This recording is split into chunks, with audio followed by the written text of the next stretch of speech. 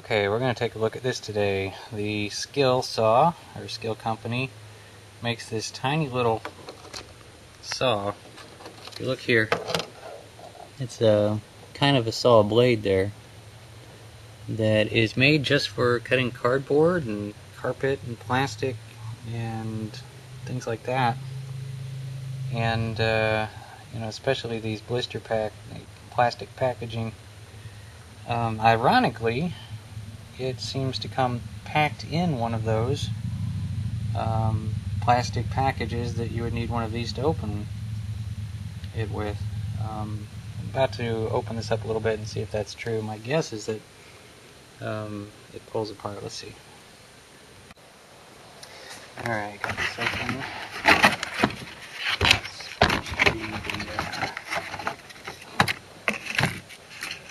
Opens this up. Let's slide out.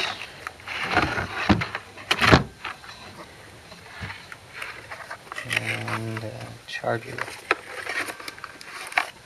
cord.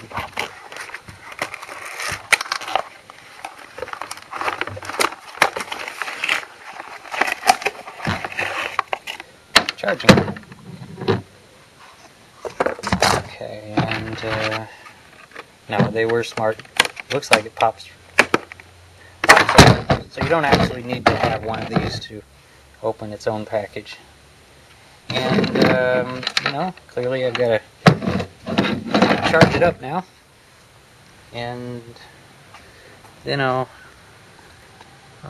demonstrate cutting some stuff. Actually, it looks as though it becomes charged. So I'll play around with a few things. Start with its own blister pack. See what it does. First time running.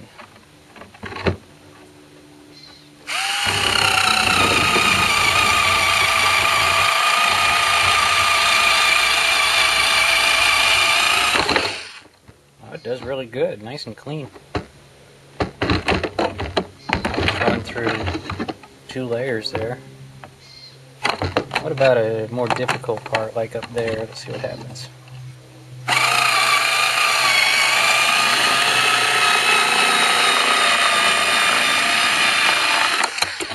No problem.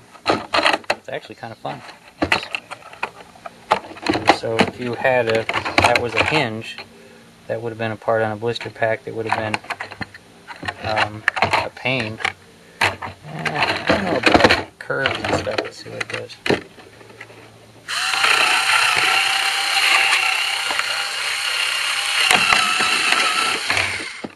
No problem.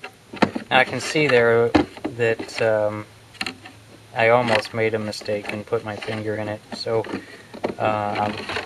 clearly something that has a little bit of a respect curve that hopefully I don't learn my lesson.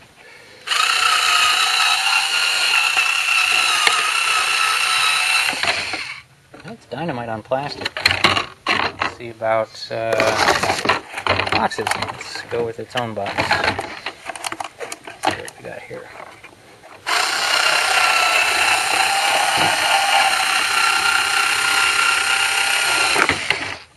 Just like hot knife through butter. Amazing.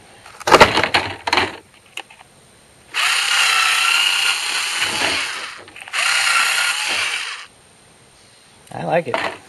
Well, that'll do for now. I'll come back and I'll film some more stuff. I'll come up with some more stuff and I'll add to this. Alright, so now I'm going to start cutting things with the Skil cutter. First thing I'm going to try here is regular screen. And it's really, let's see if I can, there we go. I think you can see that. It just cuts through it like it's not even there.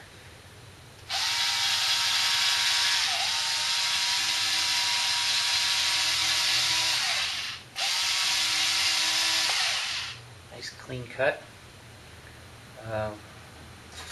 Next thing I've got this, this is plastic wire mesh, 1/4 inch wire mesh. It's plastic.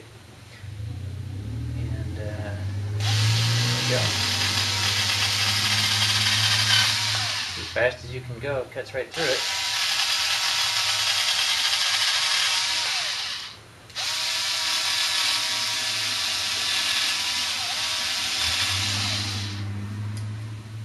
And last, I've got a towel here. I'm not sure if I didn't see that it listed fabric, but let's find out if it'll cut that.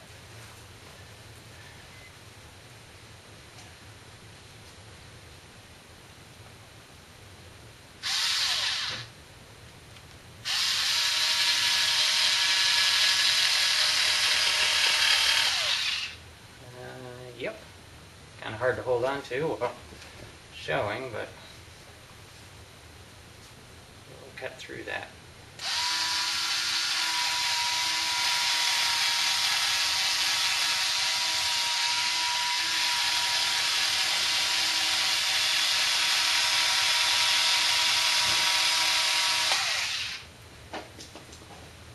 No problem. Nice clean cut too. And so, yeah, I didn't expect it to do that. One thing I've got to say though is because when you're cutting, your fingers are generally behind what it is you're cutting, and so it's really hard to keep track of where your finger is in relation to that blade, because if you see there, your finger can fit right in there. And so must be very, very careful when cutting when you can't see your fingers on the other side, because of course the closer you get, the better leverage you have, and so you have a tendency to want to do that. So you just always got to stay aware of that. But yeah, I'll find some more stuff to cut. Alright, I'm going to demonstrate it, cut a few more things. This will be the last installment. Just showing a few more things that this can cut. Now this is press board like a cereal box. No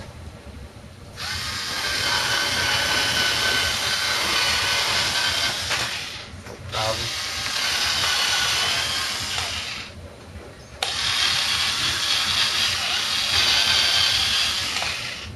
No issue there. This is just regular paper, in case anybody's thinking cut regular paper.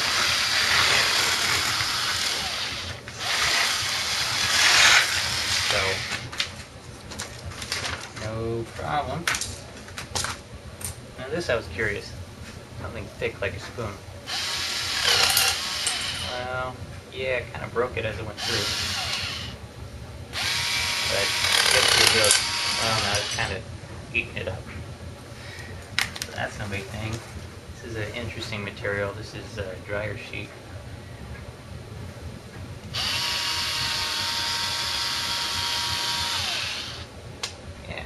No problem. Now this was something, this is looks like cardboard, but it's absolutely impossible to tear through. So I'm curious to see what the cutter does with it. Yeah, no problem.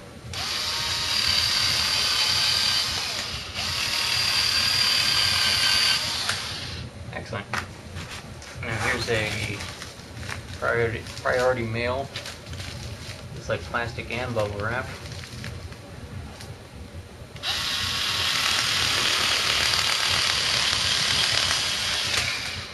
That's pretty neat. Side there.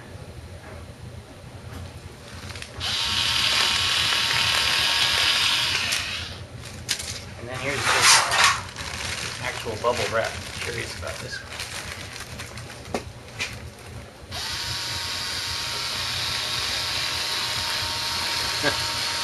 Yeah, it kind of pops the bubbles as it goes.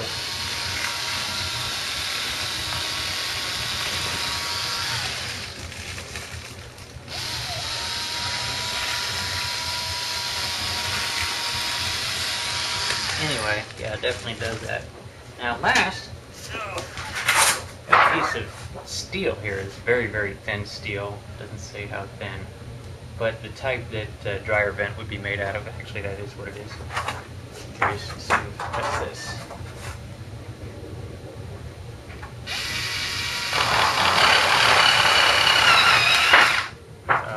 Sort of.